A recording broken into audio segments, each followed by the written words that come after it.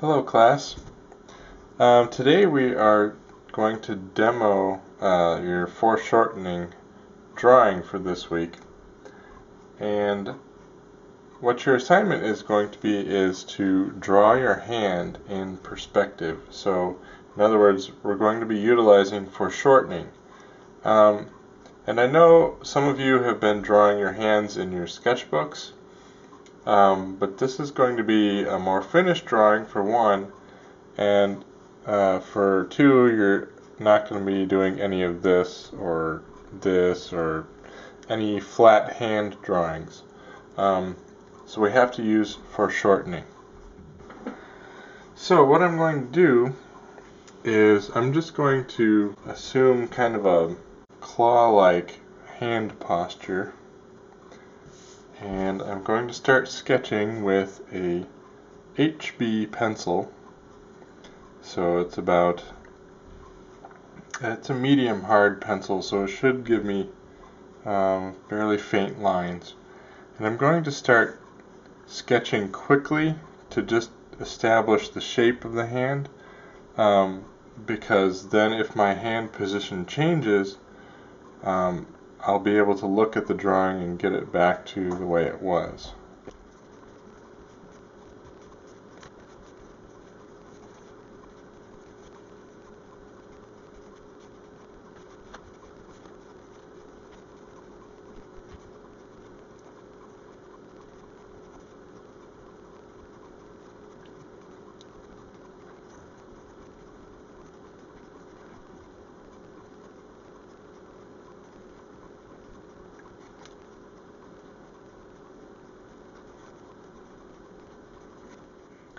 Okay, so after about 15 or 20 minutes, I've gotten a rough sketch. I've got all the contours at least outlined, and I'm checking it for proportion. So this is the best stage to do that at, because once you start shading, it's a lot harder to change things and make more structural changes to your drawing. So this is the best time to check it for accuracy. And but once you get the hand sketched, then you can give your hand a rest, and that'll give you the opportunity to stand back, look at it from a different angle, and check everything over. So once I have done that and I've decided that it's accurate, then I want to start looking at the lighting and laying in my shadows. So I'm still going to keep using my HB for the moment, because I want to just kind of lightly outline where my shadows are going to fall. So I'll try to get my hand back in the position that it was before.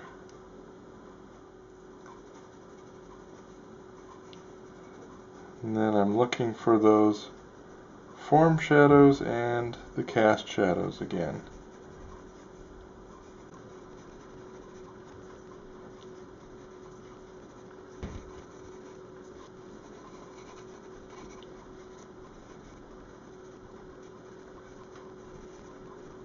I'm using the side of the pencil. I'm holding it loosely in my hand. This is not, you don't want to hold it like you hold a writing pencil.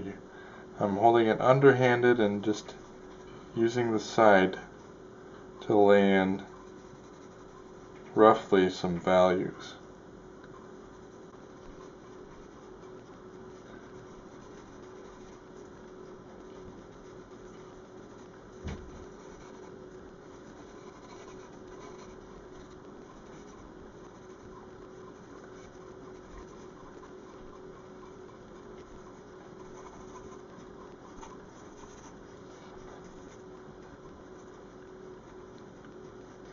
Okay, I have some values laid in, so now I'm going to take another break, give my hand a rest, and I'm going to start moving by increment towards darker pencils. So I started with an HB, And now I think I'll shift to a 2B.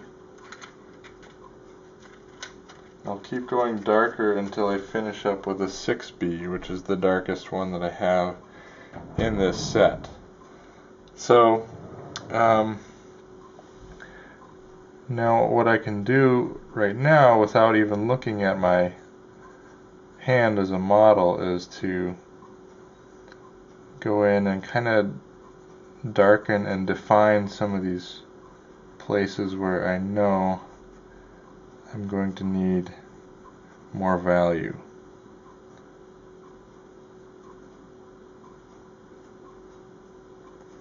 So especially in the creases in my fingers, I know those are going to be very dark lines.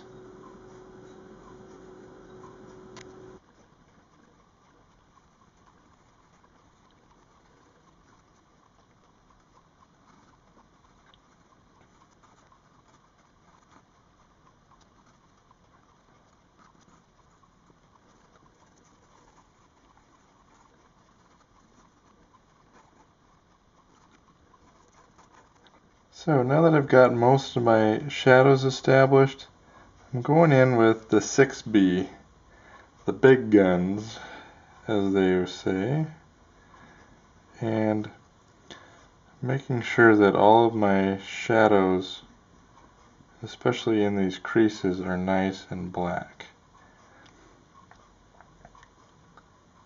Because that's where I need my dark values the most.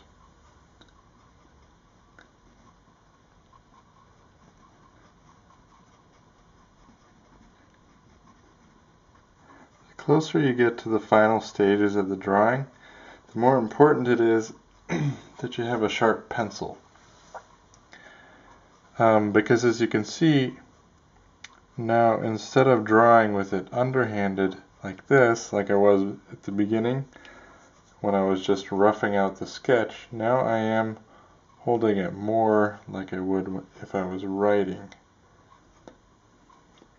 So that gives me a little bit more control over it. And I need to keep sharpening it to make sure that my details stay nice and crisp.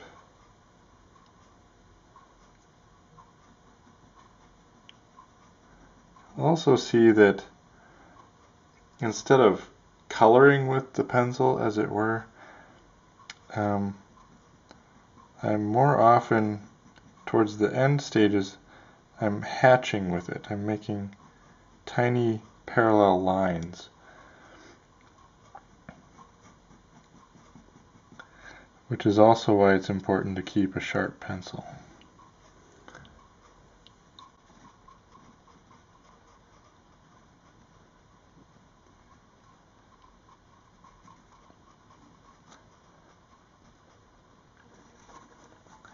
Now again, using the pencil a little bit more underhanded, I'm just going to fill in a little bit of background value. And if you don't get to this stage, that's not as important. I'd rather you focus on the hand. But for me, in order to make it feel more finished, I need to put some value in to distinguish the subject clearly from the background, and also to help a little bit with the foreshortening and the perspective.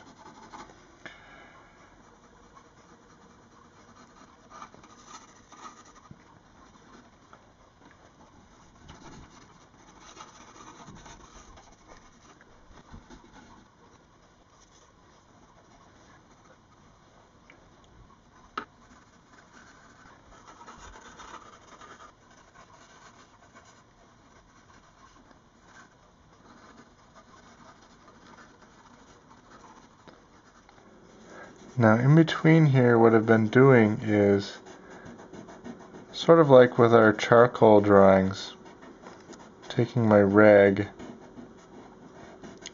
and blending some of these background values sort of just to save time, because it does take time to render smooth values.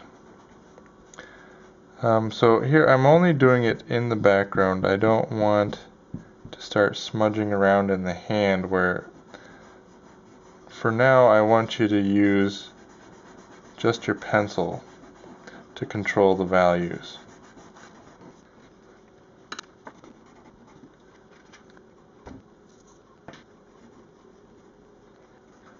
You can see that putting in that background value made the values in my hand appear very light. And so that's one of the reasons that I did that, is that once you create a context for this hand to exist in, aside from just white paper, then it's a lot easier to judge your values and determine how they match up with each other and how they relate to the background and so on. So it has made it clear to me that I don't have a very full range of values going on here. So once I get the value laid in a little bit better around in the background, then I'll go back into the hand and start pushing the shadows back a little bit more.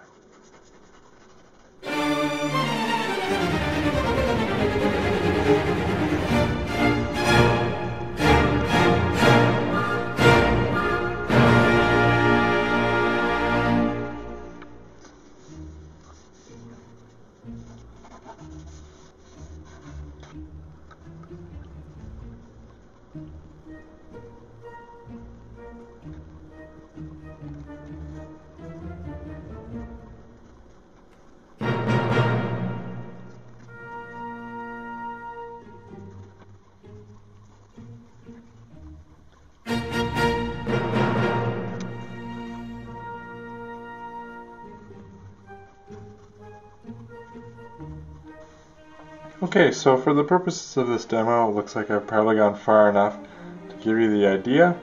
You don't have to rough out a background the way that I did, so if you just get the hand rendered, that's good enough to complete the assignment.